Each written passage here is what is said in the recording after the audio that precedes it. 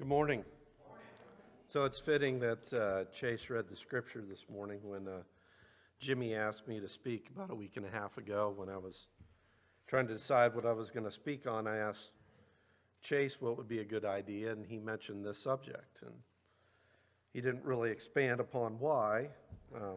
Perhaps it was because somebody brought up this idea from school, it could be. And that got me thinking that one of the lone memories I have from growing up in Missouri before we moved to a smaller town was in the mid-'80s. I was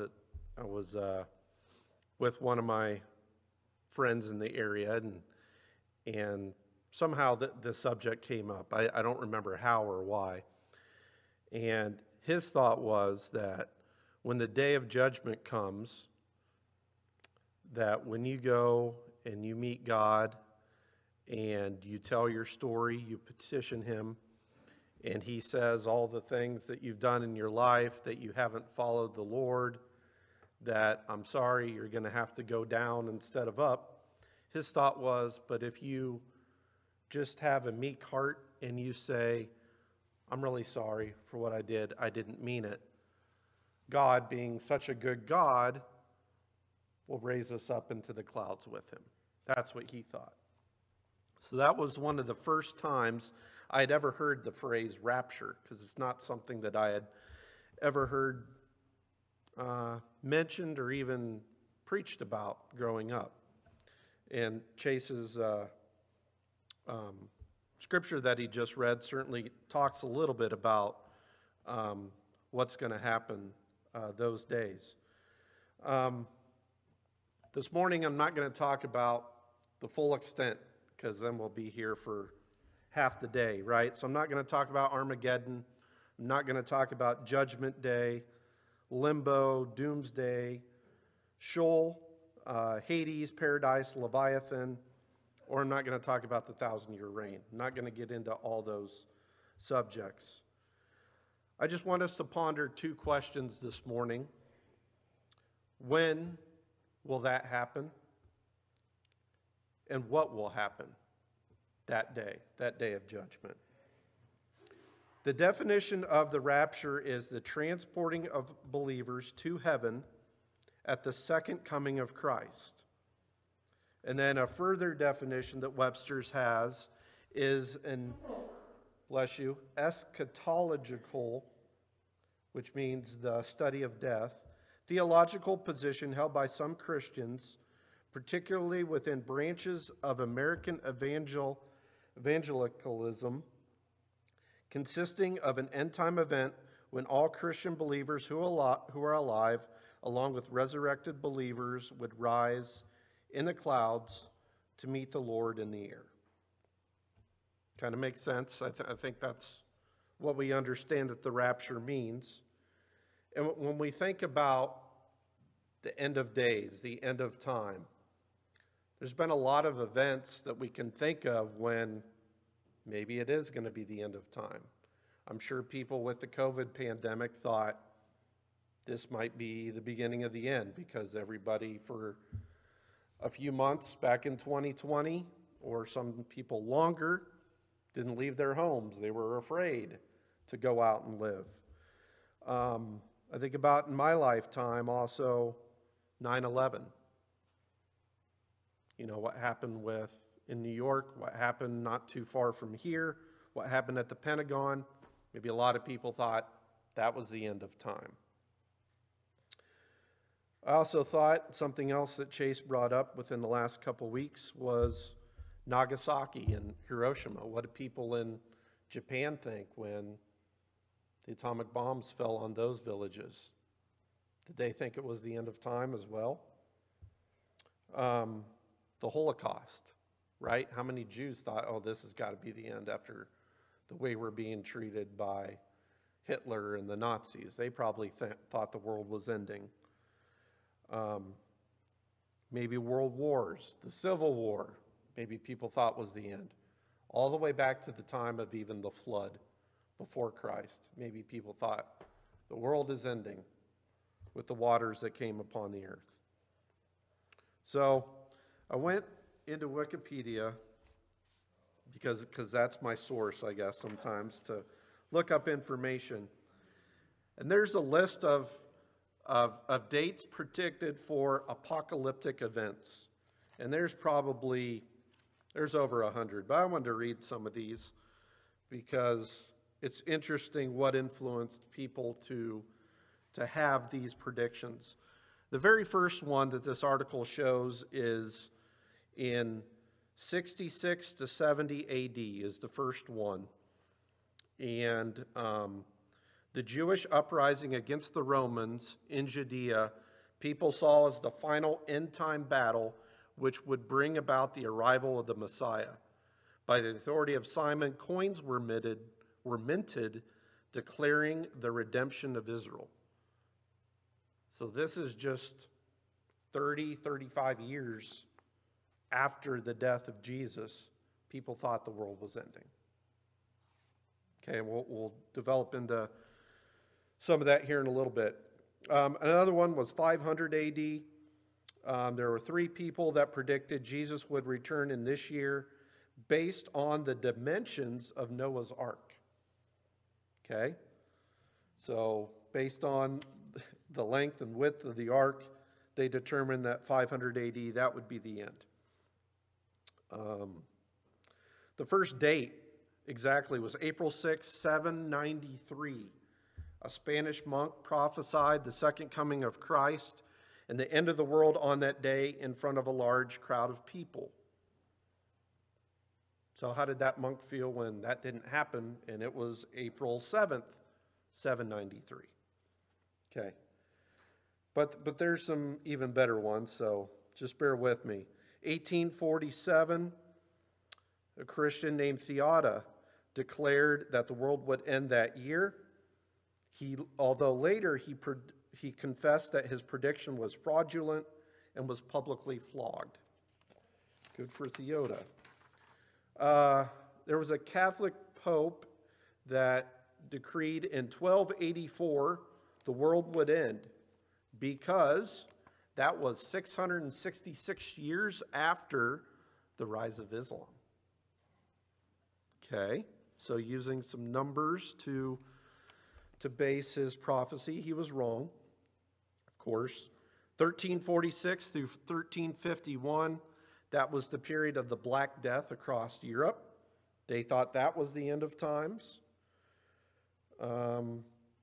February 1st, 1524, a group of astrologers, so it says astrologers, in London predicted the world would end by a flood starting in London based on calculations. 20,000 Londoners left their homes and headed for higher ground in anticipation. We've heard other things like that recently too. 1525, Thomas Münster thought that this year would mark the beginning of the millennium. Well, his followers were killed by cannon fire in an uneven battle with government troops. He died under torture and was beheaded. 1533, a prophet claimed that 144,000 people would be saved. 144,000. I think we've heard that term before. That only there was a set number of people that would be saved. 1585, there was a reformer who claimed that the devil's reign in this world had started in 325 AD and would last for 1,260 years, ending in 1585. That's a unique one, I guess. Christopher Columbus in 1658 claimed that the world was created in 5,343 BC and would last 7,000 years. That means the world would end in 1658. That was Christopher Columbus. The fifth monarchists in 1666, based on the presence of the 666 in the date and the death of 100,000 Europeaners to bubonic plague, thought the world was ending. Okay? There's more. And I think there's a lot more that's not even in here. There was a mathematician on April 5th, 1719, that predicted a comet would destroy the earth. In 1736, another theologian predicted a comet would collide with the earth that year. In 1793, Richard Brothers, who is a retired sailor, stated the millennium would begin between 1793 and 1795. When that didn't happen, he was eventually committed to an insane asylum. In 1806, in Leeds, England, a hen began laying eggs on which the phrase, "Christ is coming," was written. Surprisingly, it was discovered to be a hoax. No way. The owner, Mary Batesman, had written on the eggs in a corrosive ink so as to etch the eggs and reinserted the eggs back into the hen's oviduct. Okay, that's an interesting one. 1874, Jonas Wendell published his views in the booklet entitled The Present Truth, concluding that the second advent was sure to occur in 1873.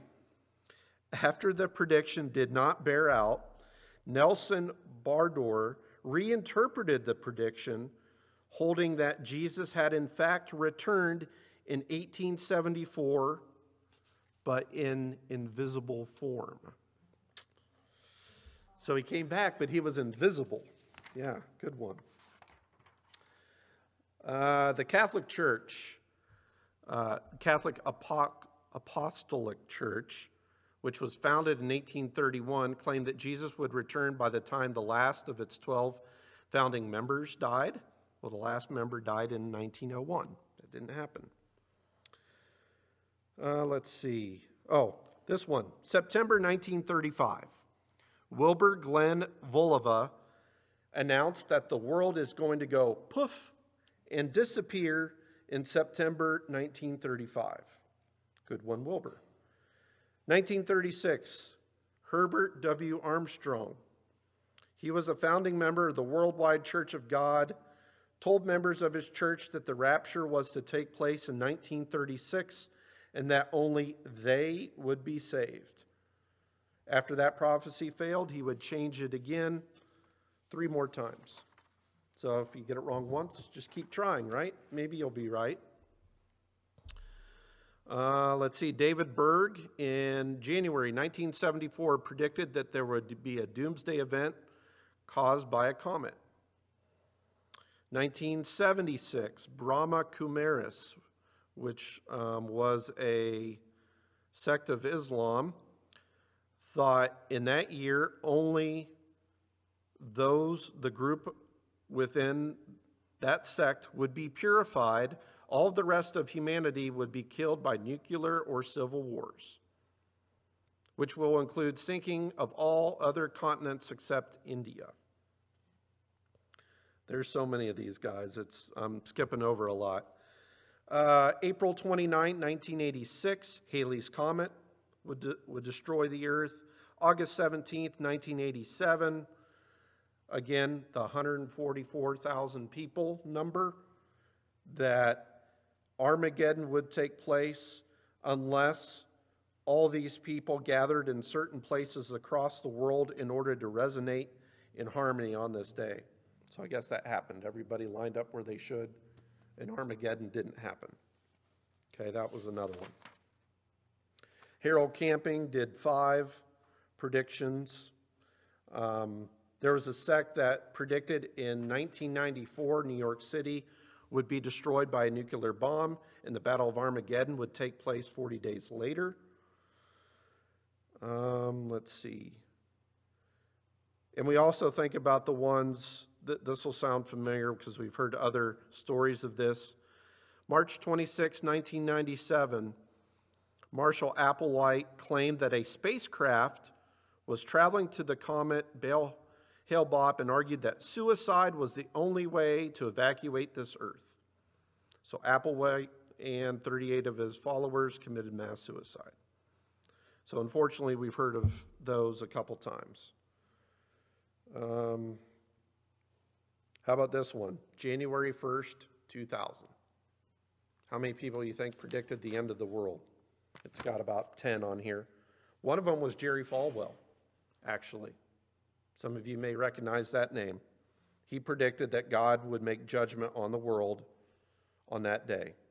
And so there's a lot in here, of course, about Y2K. Those of us that were old enough to go through that time, a lot of people thought the world was ending because computers couldn't function, right?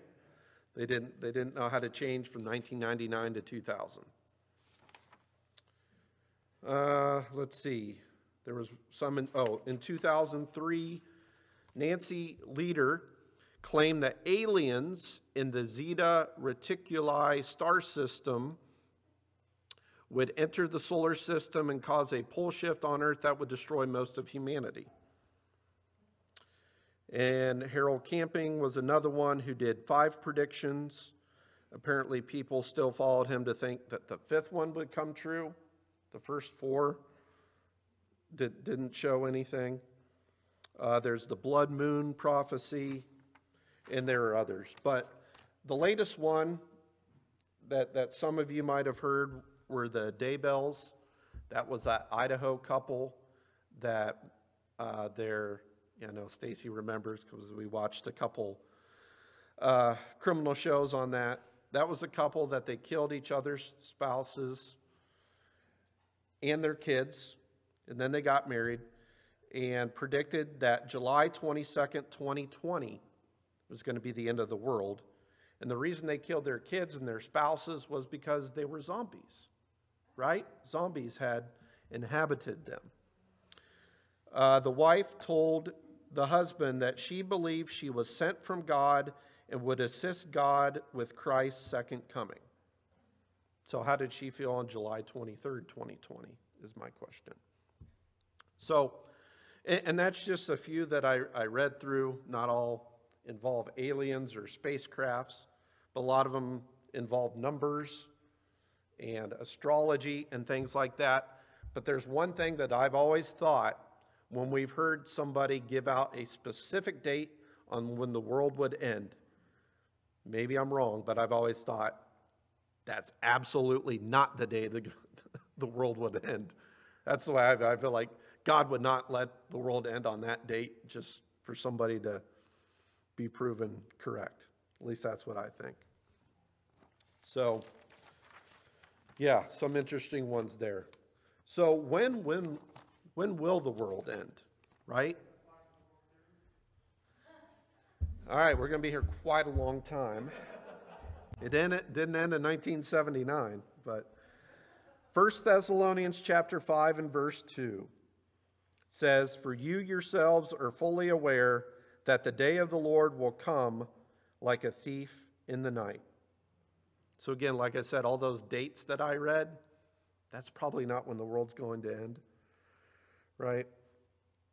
But it's interesting that one of the first dates that I read was AD 70 or 66. It said 66 to 70, somewhere in that range. Again, that was 30 years after Christ died on the cross.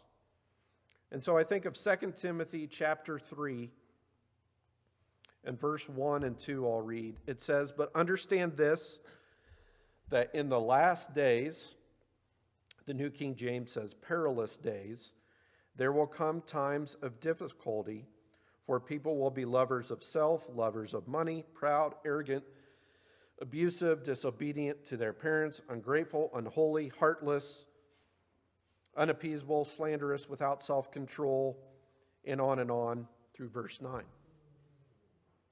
So, thanks, Bella. So people have been that way since the writing in Timothy. People at that time thought the world was going to end really soon.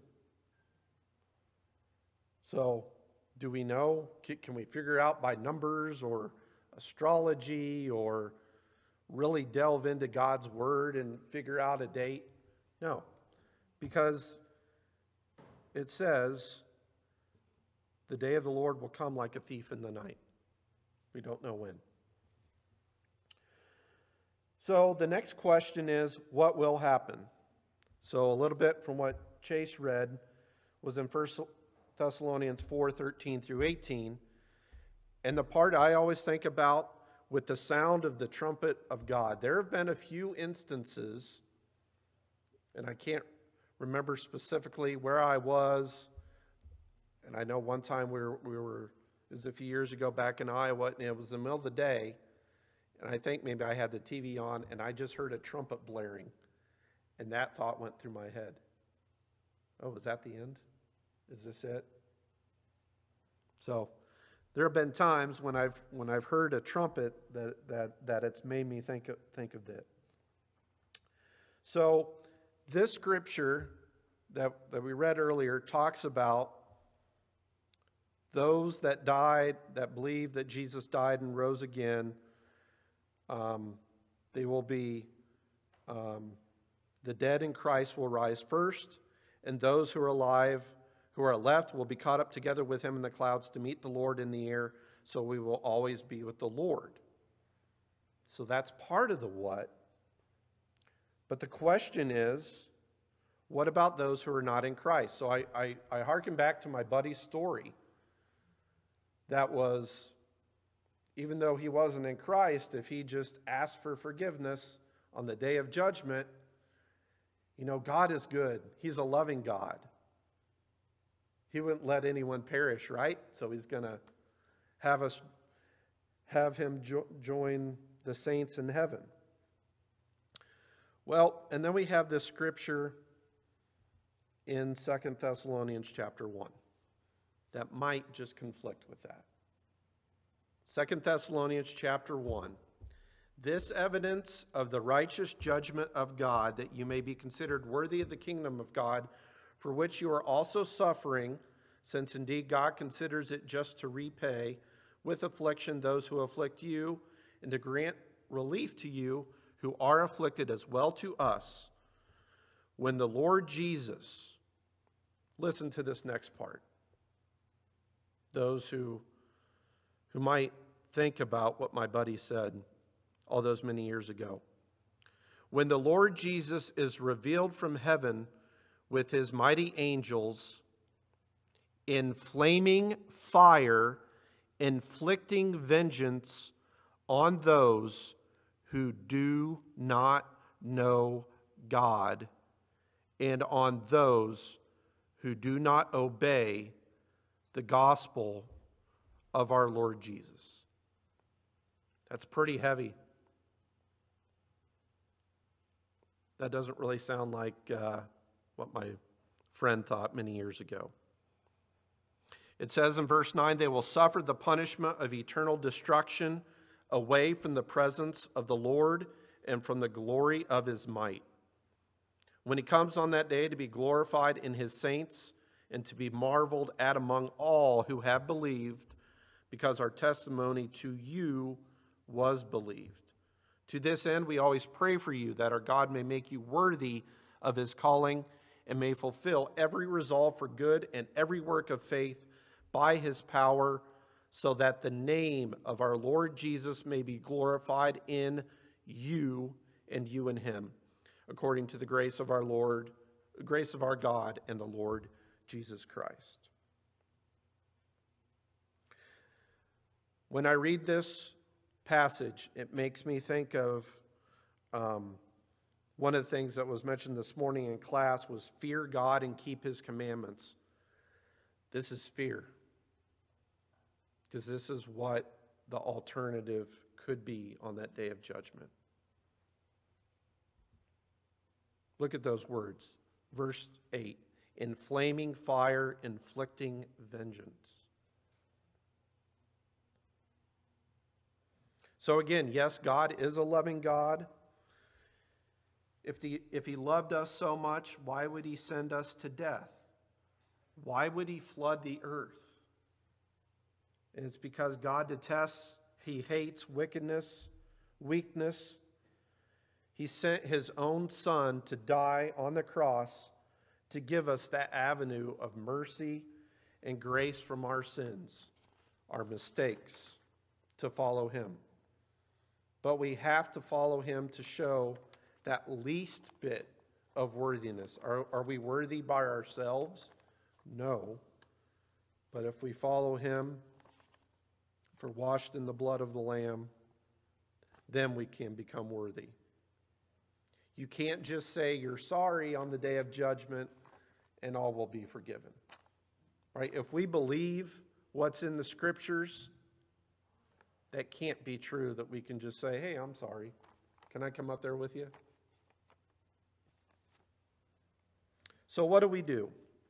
In 1 Thessalonians chapter 5 and verse 11, so all of this end of time discussion, 1st and 2nd Thessalonians has a lot of good scriptures to read through. I would stress to you, if you guys have time later today or this week, read through some of it.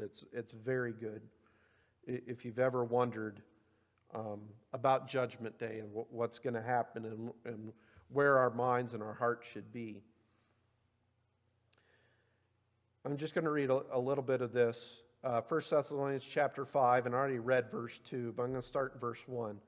Now concerning the times and the seasons, brothers, you have no need to have anything written to you, for you yourselves are fully aware that the day of the Lord will come like a thief in the night. While people are saying there is peace and security, then sudden destruction will come upon them as labor pains come upon a pregnant woman, and they will not escape. But you are not in darkness, brothers, for that day to surprise you like a thief. For you are all children of light, children of the day. We are not of the night or of the darkness. So then let us not sleep as others do, but let us keep awake and be sober. And then there's more to that passage that is pretty good, but I just want to stop there. It says, let us keep awake and be sober. So again, I think back to class and I was smiling because Brent was kind of thinking along what I was, is that we need to be ready because we don't know what the future holds.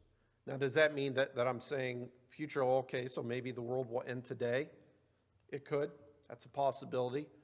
Despite what Dave thinks, maybe this will be the storm of the century and wipe us out. I doubt it. But the other thing is we also don't know how long we're going to live, right?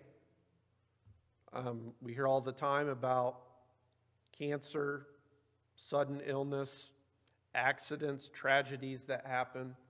What this is telling us is to be ready, to don't go into periods of depression or just rebellion and do things that aren't right and just think, well, I'll make myself right in the future. What if there is no future? What if there is no tomorrow? Maybe not for all of us, but maybe for me, maybe for you. For God has not destined us for wrath, but to obtain salvation through our Lord Jesus Christ. It's not destined for us. There aren't 144,000 people that preordained that are going to be with God in heaven. And they can just do whatever we want, and no matter what we do, we're not worthy. Right? We have free will. We have the opportunity to decide to dedicate our lives to the Lord. So last thing I want to leave with you before I close is a song in our psalm books. It's number 727. And it's titled, Jesus is Coming Soon. By the way, it was written in 1942. So that was before the bombing of the two cities in Japan. I guess that was in the middle of what would be the Holocaust, right? But it was written in 1942. And it starts off, troublesome times are here, filling men's hearts with fear. And then the chorus goes, Jesus is coming soon, morning or night or noon. Many will meet their doom. Trumpets will sound. All of the dead shall rise. Righteous meet in the skies. Going where no one dies. Heavenward bound. I think that's a fitting song to think about this morning. So in closing, we don't know when the rapture, judgment day, the end of days will happen, but we have been told what will happen. John tells us in Revelation of the beauty in heaven, and what we just read in 2 Thessalonians tells us some of the horrors of hell. Flaming fire taking vengeance on those who are not with the Lord. Again, verse 6 of 1 Thessalonians chapter 5 says, "But let us keep awake and be sober, be ready." It's a responsibility that we all have if we want to be with our Lord after the judgment day. The first step we all must do is put Christ on in baptism. Step 2 is to live your life the best Christian way that you can, but know that it won't be easy, that we're going to have struggles, trials. It's not going to be all roses, right? Easy time. So that's the lesson I'll leave you with this morning. If there's anyone this morning who has not accepted the gospel call to be admitted into the fold, we offer you that chance now to come forward, confess your faith, repent of your sins, and be baptized. There's water in our baptistry. We invite you to come forward. If anyone here this morning needs prayers of the congregation because there is something stressful on your heart, or maybe you've slipped away, whatever your need is, we're here to work together. We're here to support each other as a church, as a congregation. Whatever your need might be, please come forward as we stand and sing.